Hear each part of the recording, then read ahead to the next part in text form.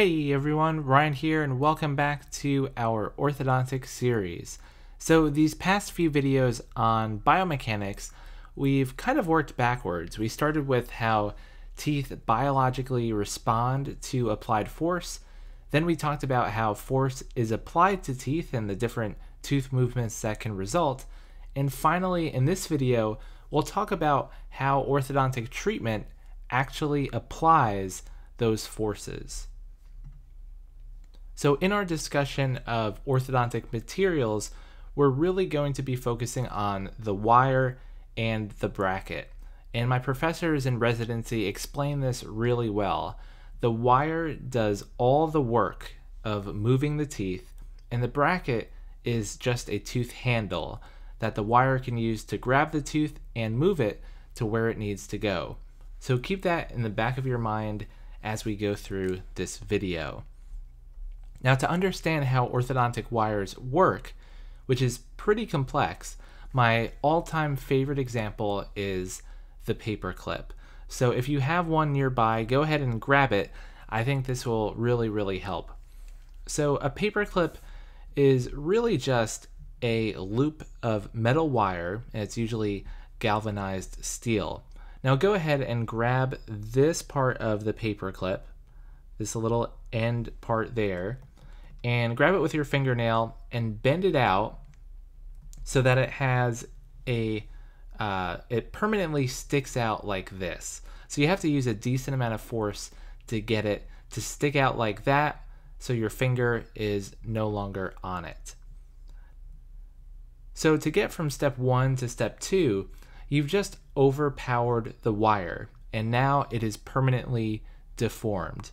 Of course, you could bend it back to approximately where it was at the start, but that's another story. So next, with the pad of your finger, push gently against the part of the paper clip that's sticking out so that the pad of your finger is just gently pushing in like that. And you'll notice that as soon as you push on it, you may feel a tiny little bit of resistance, and the more you push on it, the more resistance you feel. And then finally, once you remove your finger, it should spring back into place so that part of the paper clip sticks out once more, since it wants to return back to its shape. So step 3 into step 4 is an example of elastic deformation because it wants to spring back to its original shape. So these 4 stages all together represent every stage of an orthodontic wire. Number 1 is out of the package, untouched. Number 2 is if we place a permanent bend in the wire in order to get a certain tooth or teeth to move in a certain way. Number 3 is when we engage the wire into the bracket slot. And number 4 is after the wire expresses itself after enough time and wants to return back to its original shape, which in this case is step 2 because we put a permanent bend in the wire. And as it does so, as it returns back to its original shape, it carries the teeth with it. And that's how an orthodontic wire works. We may or may not place bends in the wire, but either way, the wire is then activated into the bracket slot of each tooth that is not perfectly straight, and then the wire, as it's deflected into those teeth that aren't aligned in the arch, the wire will gradually deactivate until it's back to its original straight arch form, and it will move those teeth to the best of its ability. So there are really 2 phases of the orthodontic wire, and that's activation, which is also known as loading, and that refers to the amount of force applied to engage the wire into the bracket slot. So it's engaging the wire into the bracket slot and then tying it into place. Deactivation, or unloading, is letting the wire return back to its original shape, and it's the amount of force that the wire applies to the tooth to get back to its original shape. So based on how the wire is deflected when it's tied into these brackets, it will apply a force to them because the wire wants to return back to its original shape because of its inherent elasticity. So in this example, the wire originally started out as a straight line, a straight horizontal line. And so when we deflect it up here, we can't quite get it into the bracket slot, so they tie it around like this, and the wire wants to return back. So it's going to pull on this bracket and apply an extrusive force to the canine. But because of Newton's third law, we're going to get equal and opposite intrusive forces to the adjacent teeth, which also experience a moment that wants to tip those teeth towards that canine. Again, don't worry if you don't understand all of the detailed biomechanics here. For the board exam, we really just have to nail down the big picture basics. So speaking of which, let's talk about some mechanical terms that might pop up on the board exam.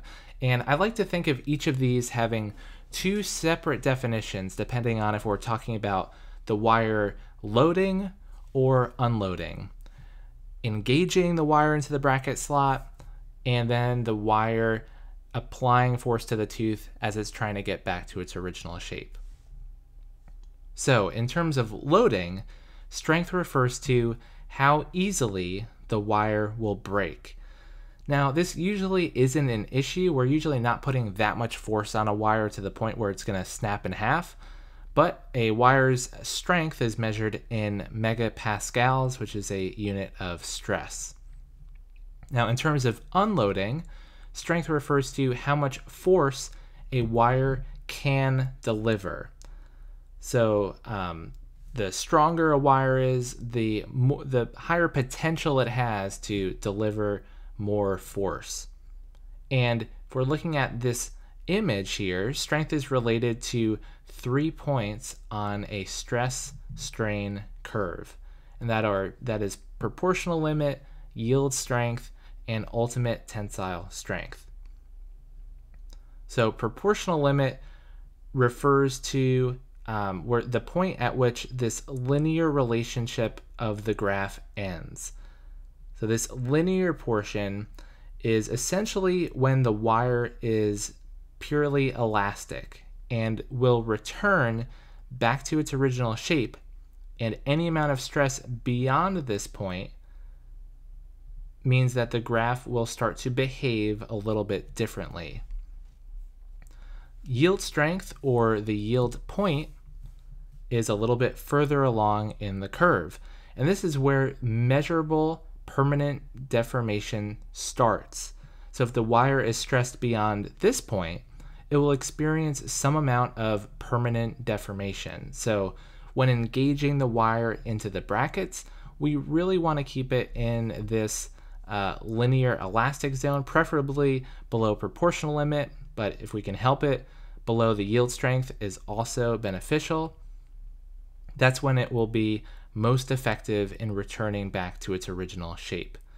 And finally, ultimate tensile strength is the maximum amount of stress the material can handle for loading, and it's also the maximum amount of force a wire can deliver for unloading. And then if we go a little bit further, this is the failure point where the wire breaks. Again, it's usually not experiencing that much strain to get to that point where it will fail completely. So that's all about strength. Now we can look at the same graph and look at the second term, which is stiffness.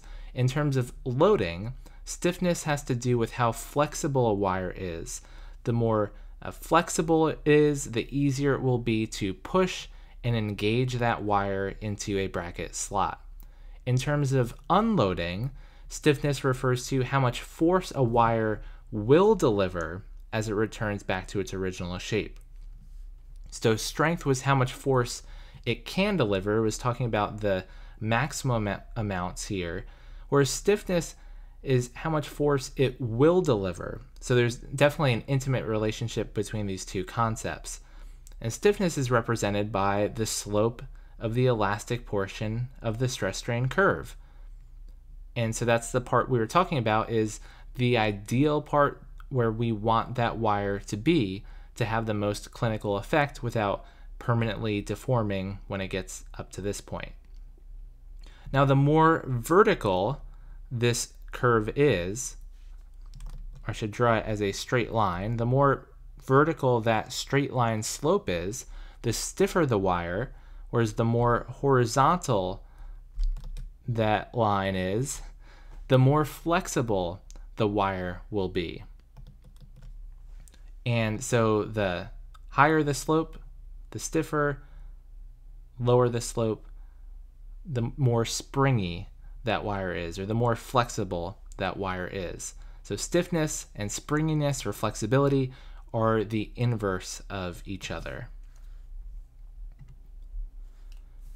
Our third term is range, and range is defined as the distance the wire will deflect elastically before plastic or permanent deformation occurs. So it's represented by this horizontal distance on the force deflection curve up until the yield point.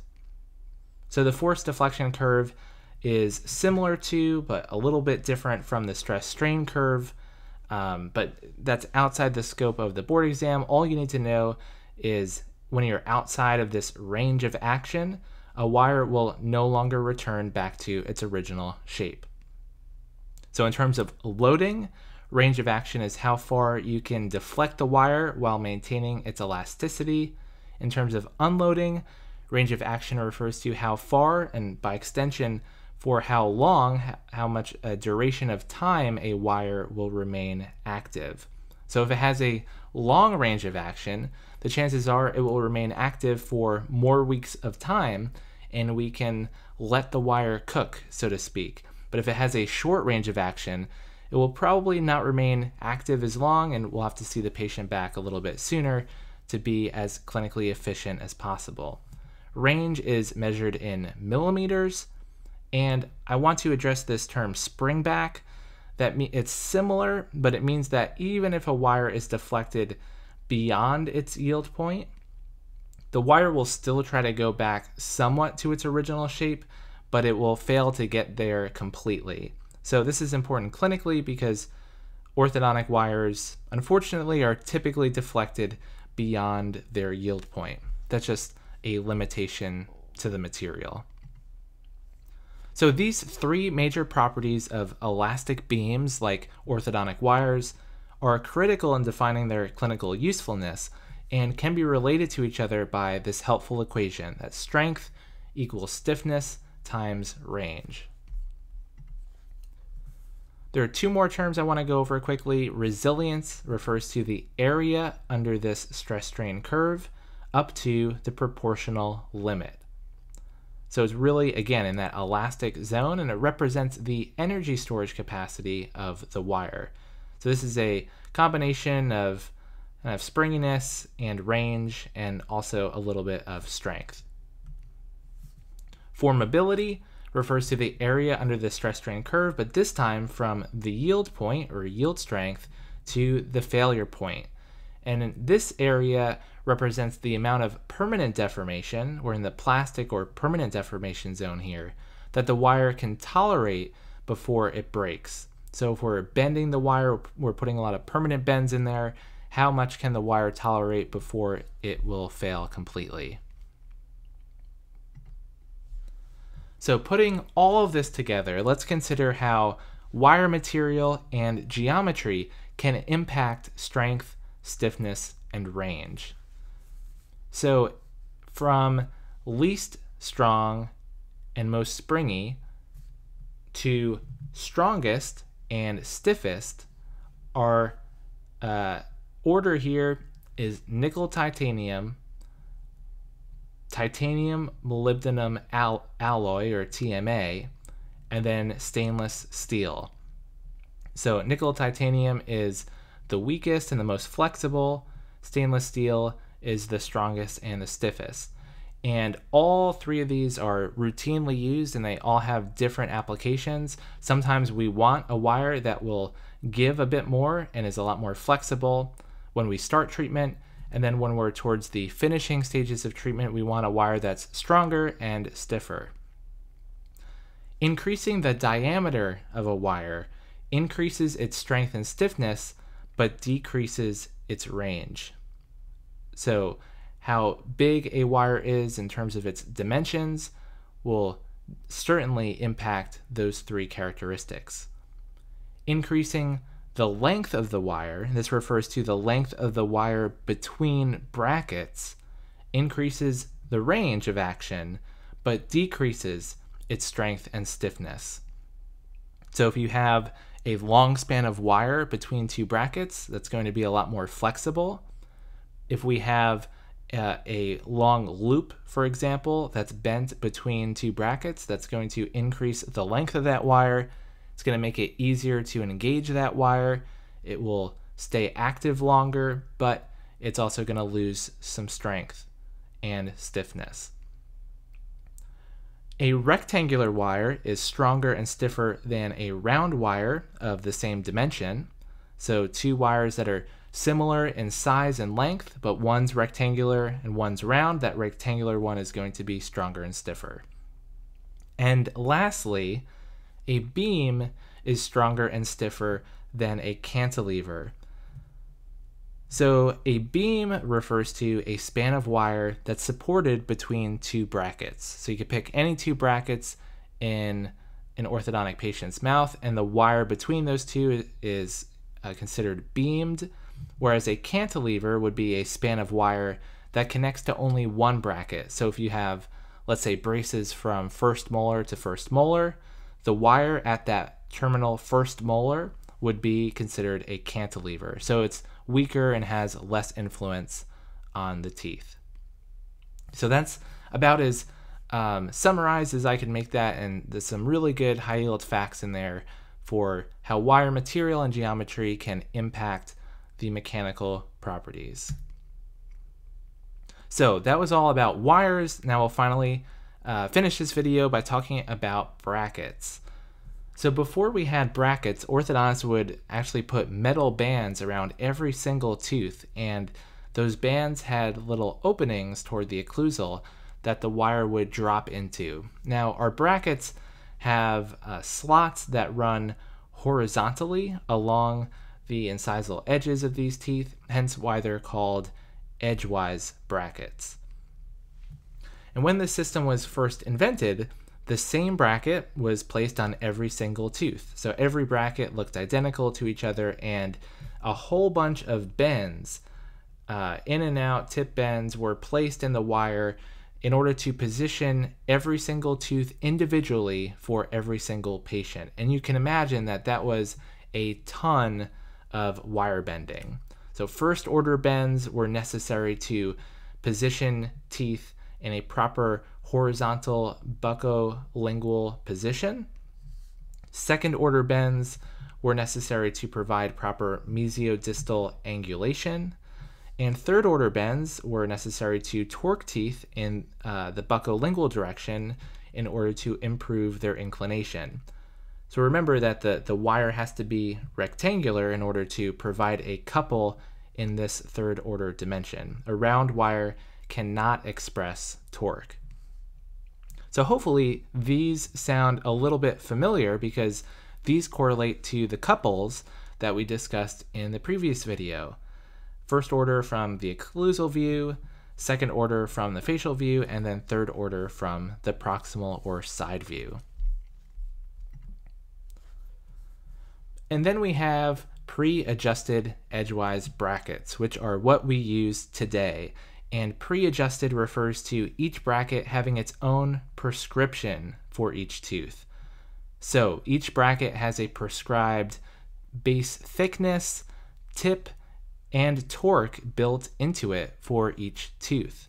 So this was the invention of the straight wire appliance, where no longer where individualized bends were required for every single tooth, because the bends were already built into the bracket. So we have certain brackets for premolars, a certain one for the upper right canine, upper left canine, and so every one is individually prescribed for certain tips and torques depending on the tooth you're working on.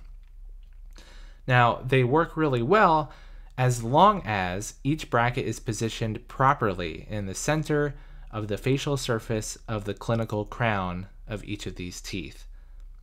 Now, there are other appliances out there like lingual braces that are placed on the lingual surfaces of teeth, and don't worry, that again is outside the scope of the National Board Dental Exam. So for a brief overview of the different types of brackets out there, we have metal brackets, which are of the ones we'll talk about unaesthetic because we see the metal showing. Some people like it, some people don't. The wire is placed into the bracket slot and it's ligated or held in place by an elastic ring, as seen here, or a chain that connects from one bracket to the next, or a stainless steel tie to really fix the wire in place. The metal brackets are made primarily of stainless steel. Ceramic brackets are more aesthetic. They match the tooth shade, usually preferred by some adult patients. They are prone to fracture, however, and they have increased friction, which means that it's harder for the wire to slide through these bracket slots. There's some resistance to sliding. If we were trying to close or open space, the wire rubs up against that ceramic material a bit more than it would for the metal. And finally, we have self-ligating brackets that have a built-in door, which is for the Damon appliance right here, that locks the arch wire into the slot. So it eliminates the need for any ligature placement. We don't need to place an elastic band or a stainless steel tie to hold the wire in place. That's actually already built into the bracket for us. So this decreases the amount of friction, and because we don't have extra friction that's caused by an elastic ring holding that wire in place, and it's purported that they shorten treatment time by reducing this friction. They're also more expensive because they have some added components here that are more expensive to manufacture. And that's it for this video, guys. Thank you so much for watching. I hope you enjoyed this video about orthodontic materials and appliances and how they work. So if you like this video, please subscribe to this channel for much more on dentistry. And if you're interested in supporting this channel and what I do, please consider checking out my Patreon page. Thank you to all of my patrons here for all of their support. You can unlock extras like access to my video slides to take notes on and practice questions for the board exams. So go check that out. The link is in the description. Thanks again for watching, everyone, and I'll see you in the next video.